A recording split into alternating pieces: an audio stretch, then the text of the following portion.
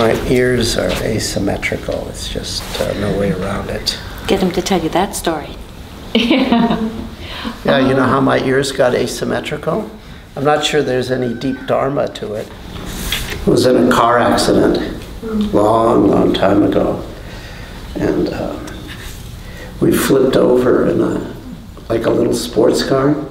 I was a passenger. We got like sucked under a truck. It can actually happen. It's like a Triumph. It's a very, very light car. We were going from San Francisco to LA. And there's no dharma in this story, okay? Is there any dharma in this story? Can I make it into it? You can make it into no, there's no dharma.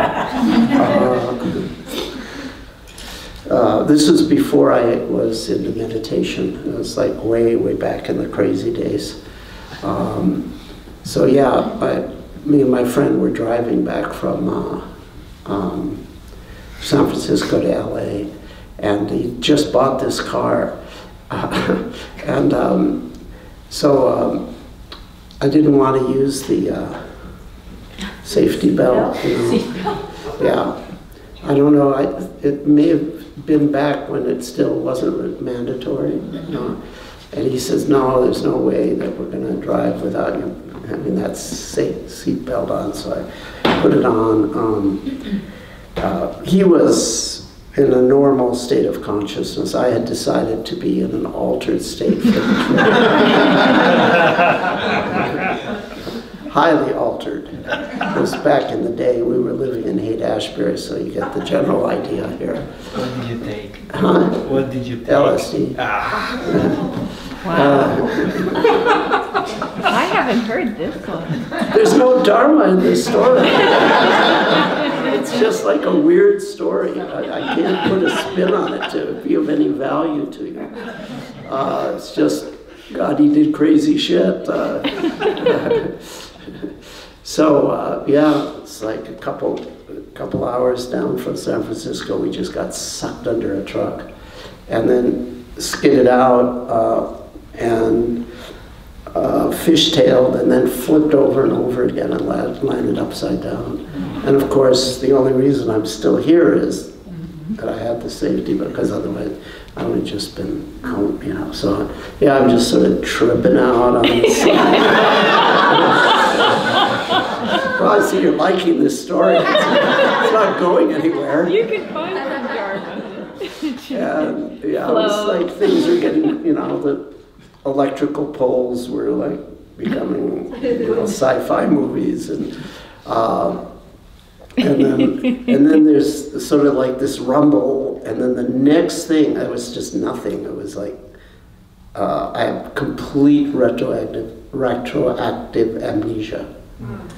I was just, there was this rumble, and the next thing I'm looking up at a highway patrolman, and he's looking right down, and my friend comes over, and he's all bloody and everything, and he said, "We had an accident."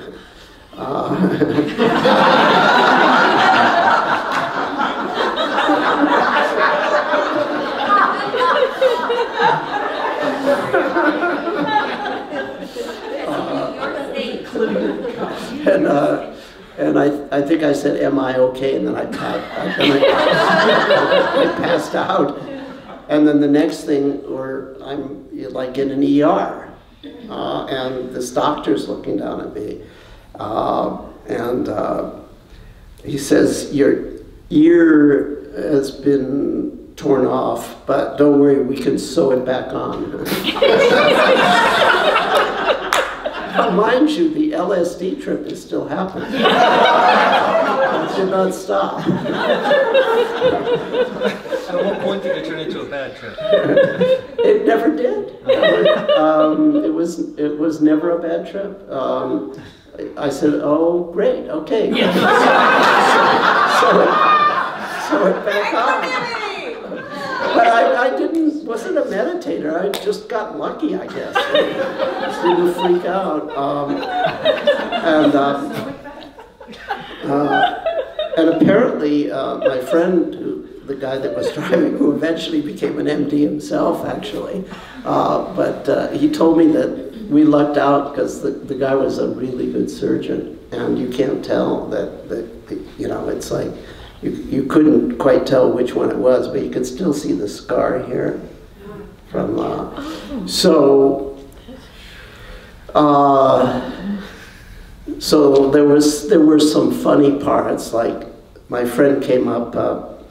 He spoke Japanese. He was American. I mean, he was non-Asian, but we'd been in Japan together. And so he says to me in Japanese, "Don't worry that the doctor's looking right in your eyes, because with head trauma, your eyes dilate anyway."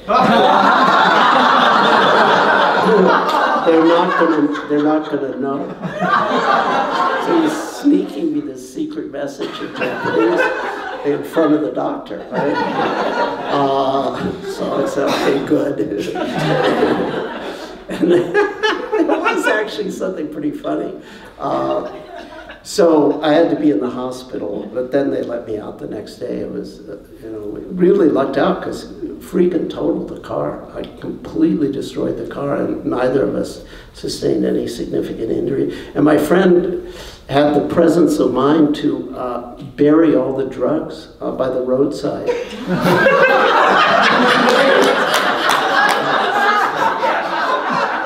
Despite the fact that he thought he had killed me. Because I was just hanging unconscious, you know, because the car was upside down. It's definitely not a serene scene, apparently.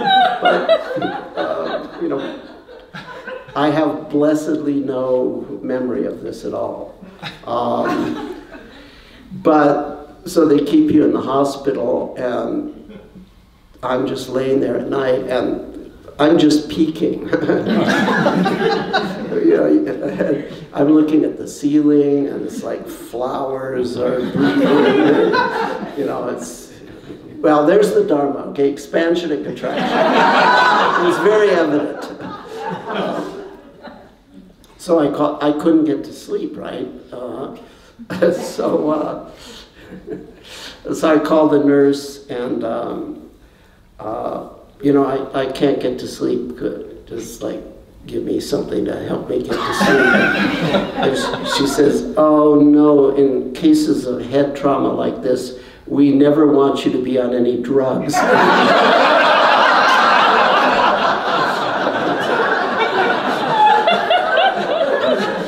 I said, okay, let's watch the room for a few more hours. Eventually I fell asleep, so that's how I got asymmetrical ears. But actually I can work Dharma into this in a very minor way, which is, after that I started to have something. There was no untoward consequences of this, apparently, other than my parents pretty much freaked out when I called them. But, you know, it was okay, and I had clinical EEG. They checked out everything. But I did start to have something happen that has subsequently happened you know, from that time on, which is, and it was probably a consequence of this, I don't know, but there's something called sleep paralysis. Oh, yeah. You probably experienced it, where you really think you're awake, and you can't move, and then all sorts of, sometimes some very weird stuff happens. Some people get Kundalini rising, and they call it the exploding head syndrome. I've had that happen many times during the sleep paralysis thing. It's like someone sheared off a fire hydrant, if you've ever seen what that looks like, except it's going up your spine and blasting out of the top of your head. So I started to have occasionally those kinds of experiences. But the really weird things were, I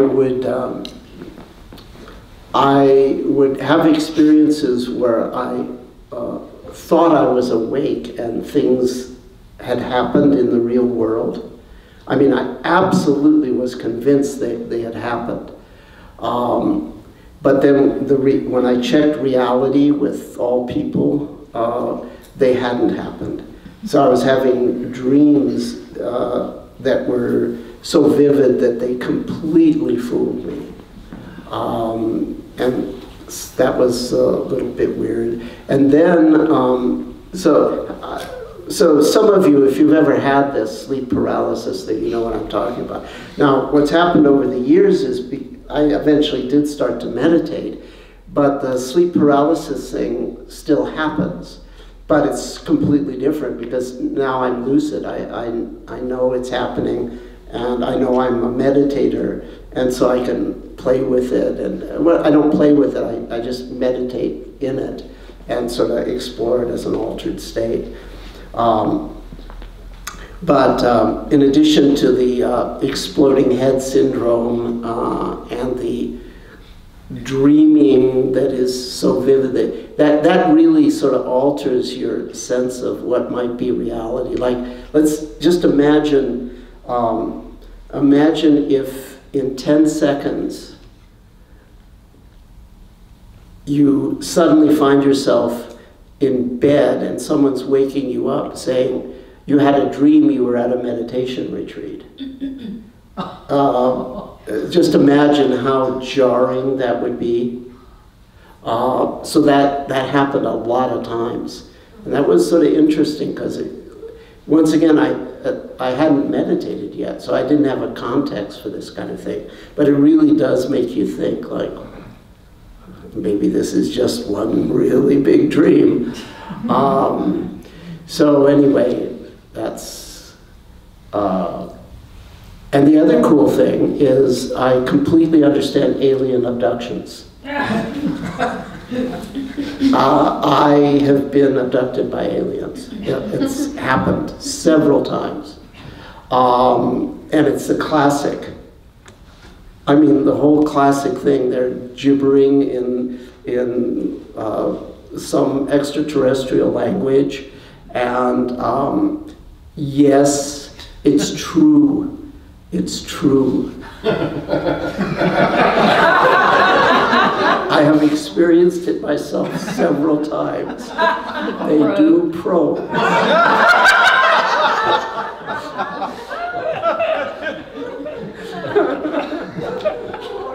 Yes, I can confirm, and it is what they say. It's that place that gets probed. The one little difference is, you think I'm making this up? It's happened any number of times. But the one difference is, I know it's happening in sleep paralysis. I don't think it's, but it's very, very vivid. It's actually the origin, this sleep paralysis and then weird shit happening with you being like violated or in some way like being touched in a way you don't want to be touched, etc., etc. That is the origin of the word nightmare. Originally, well, night is night. What the hell's a mare? It's not a female equine species. Mare is a demon. And it may even be cognate to the Sanskrit word Mara. I'm not quite sure about that, which is the demons or devils in Buddhism. The original nightmare was an experience of an incubus or a succubus. These are like creatures that sit on your chest and or they prod you or bite you or do weird things that are like very uncomfortable. And this goes back centuries and centuries. You can look it up, succubus and incubus. Those were the Latin terms for it. But nightmare was the Anglo-Saxon. So this sort of being paralyzed in sleep and having weird stuff happening there's a lot of cultural references to it, but each age interprets it differently. So in the Middle Ages, where people were superstitious in the Christian sense, they thought it was devils and things like that. And nowadays people sort of have archetypes of sci-fi and space opera, so they experience it as an alien abduction. So I know that I'm just in sleep paralysis. I don't believe it's actually happening, but it's very, very vivid. It's as vivid as anything. But I don't know if this is true for other people, but I can tell you that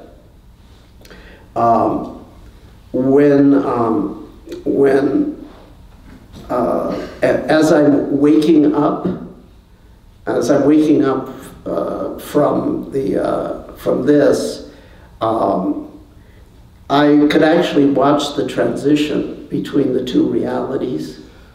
The one where there's these aliens and they're doing this anal probe thing, okay?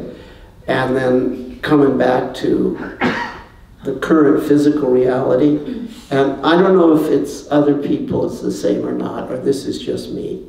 But as I'm coming back to ordinary reality, the experience of the anal probe becomes the experience of detecting my pulse in that region of my body.